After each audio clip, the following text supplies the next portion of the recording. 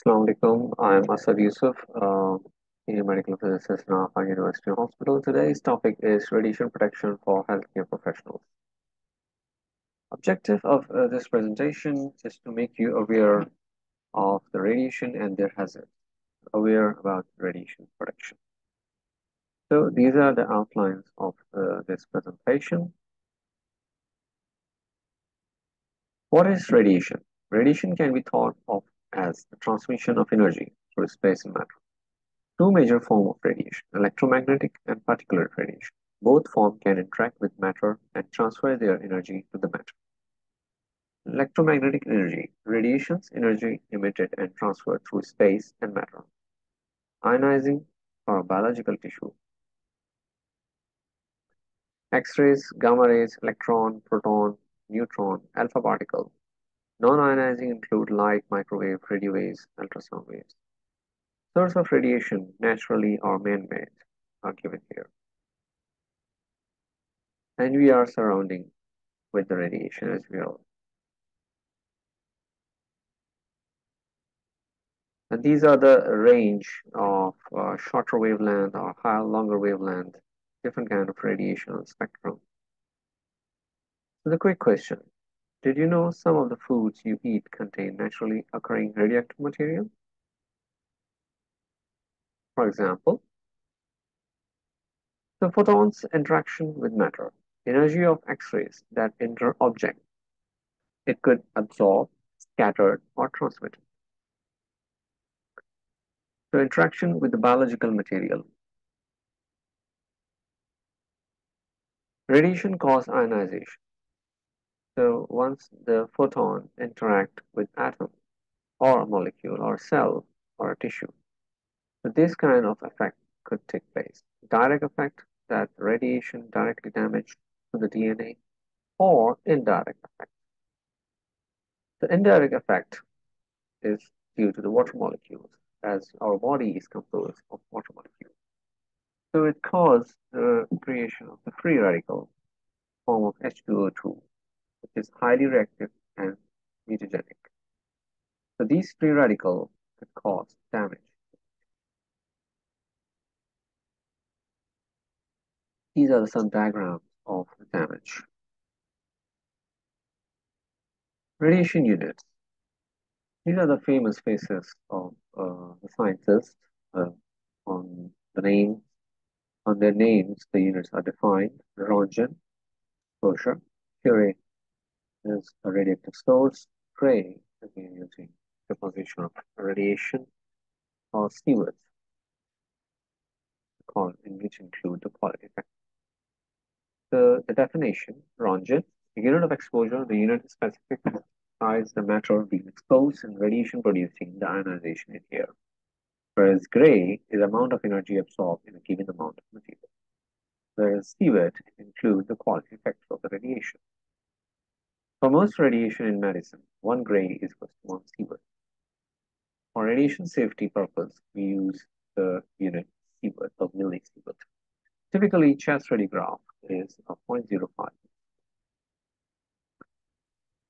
So these are more details of the same units, and there are all names of the units also mentioned here.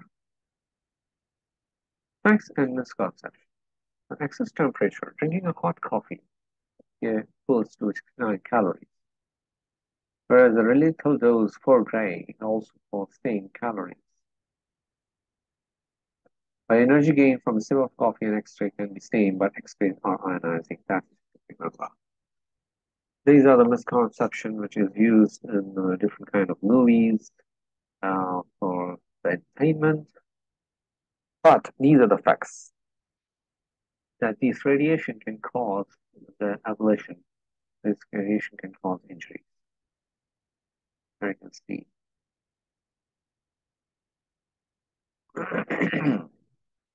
So is radiation protection needed? Yes. The radiation hazards. These are some harmful effects.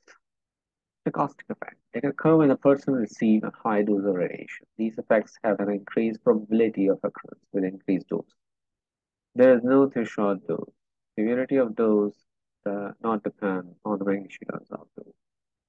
For example, malignant disease, heritable effects, and two types of somatic and genetic. Deterministic effect. It is also called non-stochastic. These effects depend on time of exposure, doses, and type of radiation. It has a threshold of the dose, below which the effect does not occur. Deterministic effects are those responses which increase in severity with increased dose. If the dose increases, the severity of effect increases. Deterministic effects include acute radiation sickness and chronic radiation sickness. Effects attributed to exposure. Somatic are form and occupational risk perspective, the most significant since the individual exposure. Radiation is an example of physical cancer. Cigarettes are example of chemical cancer causing agent. Viruses are example of biological cancer.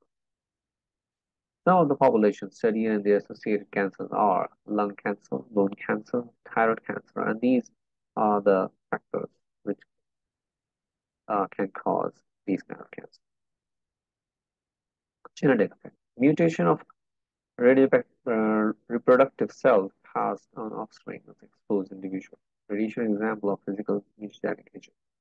There are also many chemical agents as well as a biological agent that cause mutation. And mutation cause cancer.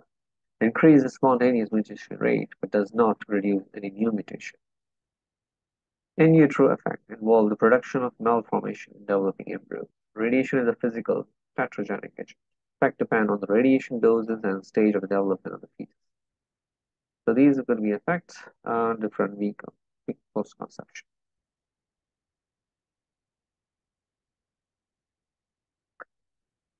With any exposure to radiation, there is some risk. So genetic effect, 2 to 4 per day. Somatic, these ranges, and neutral, these weeks, neutral, all effects. So radiation protection. Concept and aim of radiation protection. Radiation protection is a tool for management of measure to protect the health against the risk generated by the use of ionizing radiation. Always consider benefit versus risk. Classification of exposure. Occupational, medical, public. So aim of radiation protection, deterministic effect. Aim to prevent them. Caustic to reduce.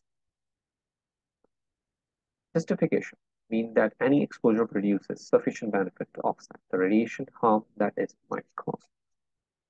Thus, if the exposure has not any clinical benefit, it is not justified. Alarm thus should be as low as reasonably assumed. So that's the way of optimization, which consider economic and social factors.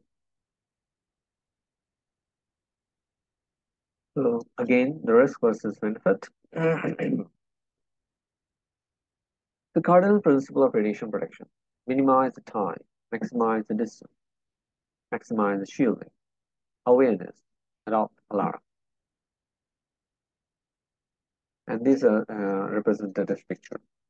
How the distance affects the radiation, decreases firepower, how the time, sorry, this is the time, this is the distance, and this is the way you show it.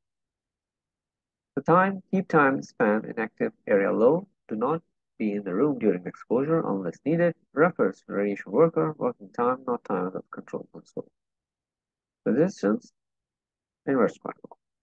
Shielding, use absorber between yourself and the radiation. Wear lead apron if you will be in exposure room. Wear lead gloves if your hand will be in a direct beam patient. Use control console wall window at the back. More scatter radiation toward the X-ray tube side. So this is a guideline for those who are working on the radiology area. Image gently, image wisely. Regulation.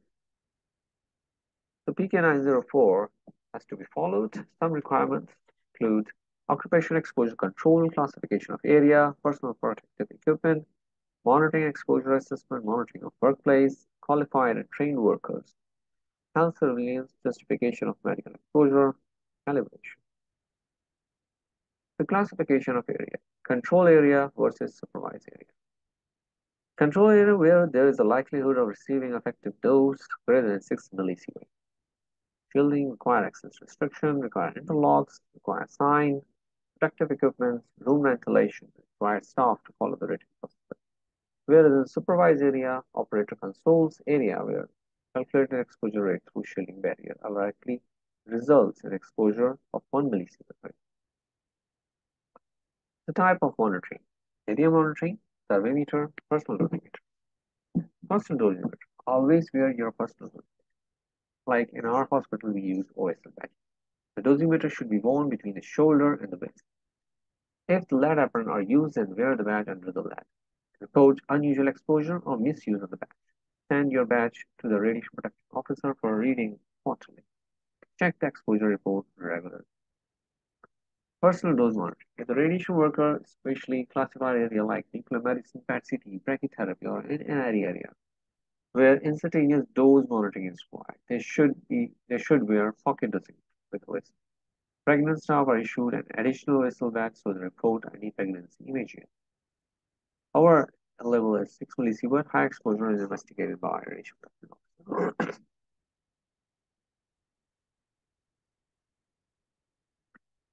Health surveillance requirement. Following tests are required to be performed at the regular interval for the radiation worker: blood CP and urine examination.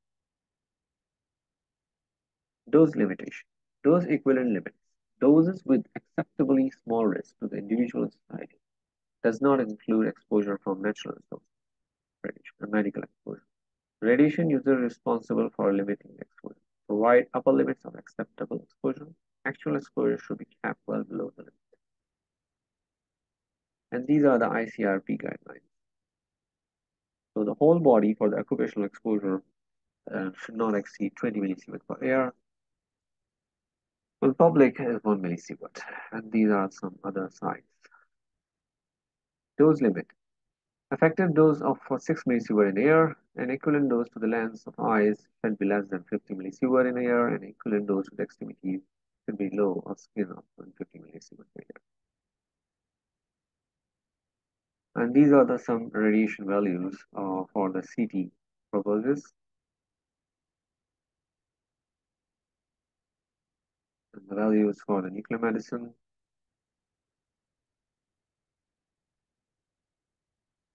These are some threshold doses for deterministic effect of different sites. Radiation in hospital.